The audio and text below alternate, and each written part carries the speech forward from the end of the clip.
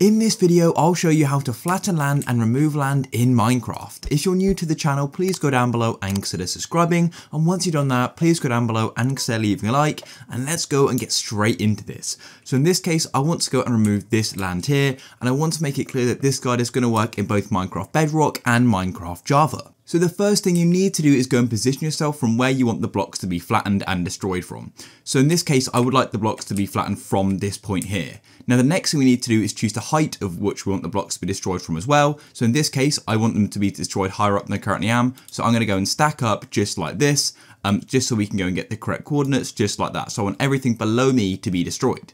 Now we know that, then all we then need to do is go and enable our coordinates.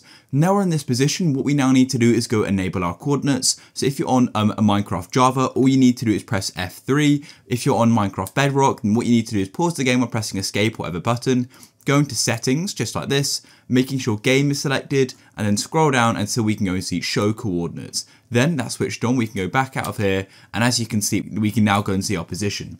Now what you need to do is go note down your current coordinates. So you write that down, take a screenshot, or just put it on your phone. I've got it on my phone personally.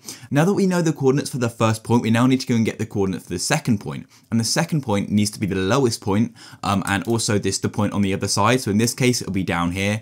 I want everything to be destroyed from down here and down to this level. That's really important. It needs to be to the lowest level for the second set of coordinates.